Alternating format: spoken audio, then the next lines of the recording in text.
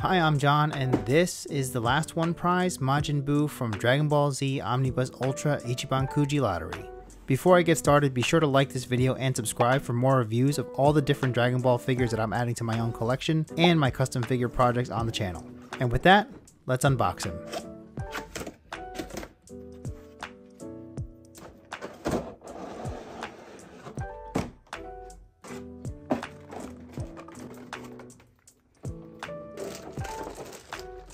Wow, this thing is huge.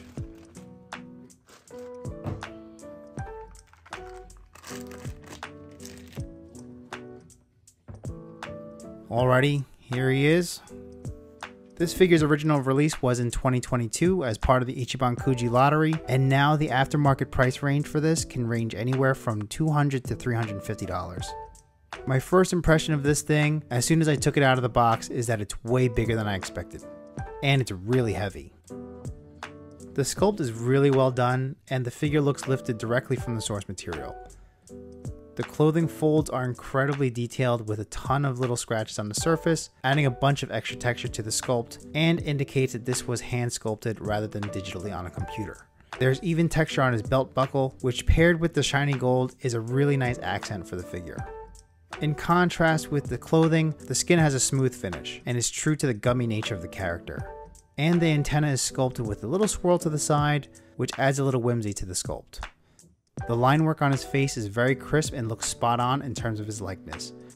One small nitpick that I have with both the sculpt and the paint is that the holes just sort of seem like they've been poked in as a divot, instead of having them being actual holes in the figure. I think that it would have been way more effective if they just punched the holes a little bit deeper, and it would have been less likely to have some sloppy paint application. Speaking of the paint, aside from the holes, the paint and shading is really great on this figure too. There is shading all over the figure, especially prevalent on his skin and the vest. There is shading on the cape, gloves, and pants, but I wish it was just a little bit darker for more contrast, but that's just my opinion. The gold paint on both his vest and his belt is super bright and very shiny, and has a nice warm tone, giving it that extra bit of accent that I love. The M printed on his belt is incredibly crisp too. The size, like I mentioned before, is way bigger than I expected, even after seeing so many pictures of this online. For some quick size comparisons, here is his partner in crime, Mr. Satan. Then here is an Ichiban Kuji Super Saiyan Goku, which I would consider an average size for a Masterlized figure. And here is the Masterlized Super Buu, which I already thought was too small, but now that I put it next to Majin Buu, it's definitely too small. Lastly, here's one for the SHF collectors to see what kind of size we're dealing with here. This Majin Buu is truly massive. Overall, this figure is 99.9% perfect, and it being a great size, expertly sculpted, and well painted, it definitely adds a huge impact to my collection.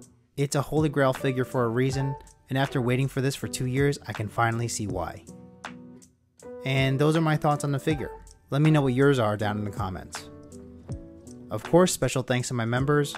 If you want to support the channel directly, I do have my YouTube membership for $2 a month, and while they are not a direct sponsor to this particular video, if you shop at KalkisToys.com, link in the description below, you can save 6% on your order by using my promo code John-Kalkis at checkout. Or click on my Amazon storefront below and buy anything you want normally you would on Amazon. I'll get a small percentage of that from Amazon without costing you a penny.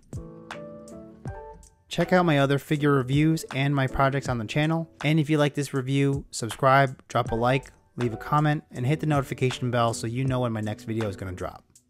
Thanks for watching, see you next time.